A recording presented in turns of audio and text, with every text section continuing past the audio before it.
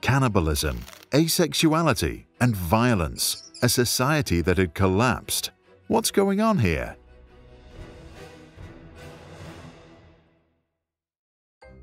In 1972, John B. Calhoun detailed the specifications of a utopia designed for mice, built in the laboratory. Every aspect of Universe 25, as this particular model was called, was designed to cater for the well-being of its rodent residents, increase their lifespan, and allow them to mate.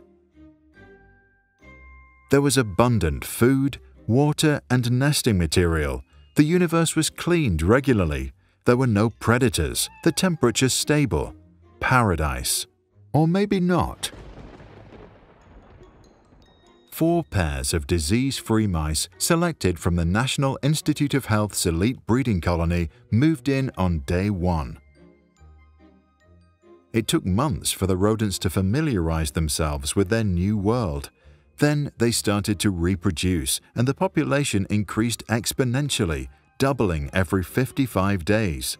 Those were the good times in paradise. Past day 315, more than 600 mice now lived in Universe 25, rubbing shoulders on their way up and down the stairwells to eat, drink, and sleep. Population growth slowed. Young ones found themselves born into a world with far more mice than meaningful social roles. Males faced a lot of competitors to defend their territory against. Many found that so stressful they gave up.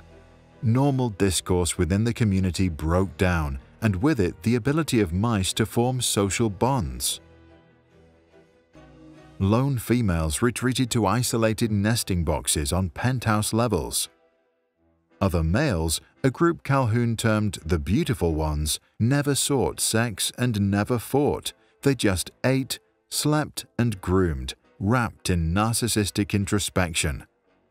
Elsewhere, cannibalism, asexuality, and violence became endemic. Mouse society had collapsed. On day 560, the population peaked at 2,200 mice. A few mice survived past weaning until day 600, after which there were few pregnancies and no surviving young. As the population had stopped regenerating itself, its path to extinction was clear. The mice had lost the capacity to rebuild their numbers. Many that could still conceive, such as the beautiful ones and their secluded singleton female counterparts, had lost the social ability to do so. On day 920 was the last conception. The last mouse died on May 23, 1973, 4 years and 10 months after colonization. Calhoun later said that the creatures had died 2 deaths. The first was that of their spirit and their society. The second death was that of their physical body. It was not the first time the ethologist had built a world for rodents.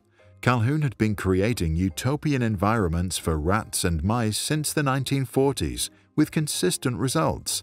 Overpopulation leads to explosive violence and hypersexual activity, followed by asexuality, self-destruction, and extinction. In his widely cited paper, Population Density and Social Pathology, Calhoun concluded, "No matter how sophisticated we are, once the number of individuals capable of filling social roles greatly exceeds the number of such roles, only violence and disruption can follow." He then referred to a phenomenon he called behavioral sink. Behavioral sink is our desire to be in the presence of others, to be conditioned to seek to be near others, and to be drawn to the crowd, in spite of the conflicts that this can generate. Drawing from Calhoun's popular research, social scientists started to call for restrictions on reproduction as the only possible response to the world's rising population. Calhoun himself was more optimistic about our future. He argued, as our physical space declines, we are forced to extend a conceptual space, our network of ideas and technologies. Later in his career, he turned to possible solutions and began to build creative universes that minimize the ill effects of overcrowding. What are your thoughts? Is overcrowding a danger for mankind, or does it only affect rodents? And if so, what can save the human psyche? Avoiding eye contact in crowded places is one strategy, but is that enough? To read more about Universe 25 and its cultural impact, read the paper of Edmund Ramsden and John Adams. You'll find a link in the description below.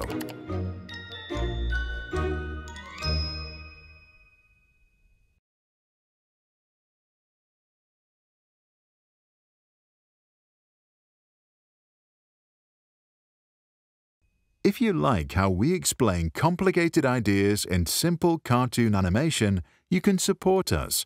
Visit patreon.com/sprouts. Just visit us, learn how it works and what's in it for you. We hope to see you there.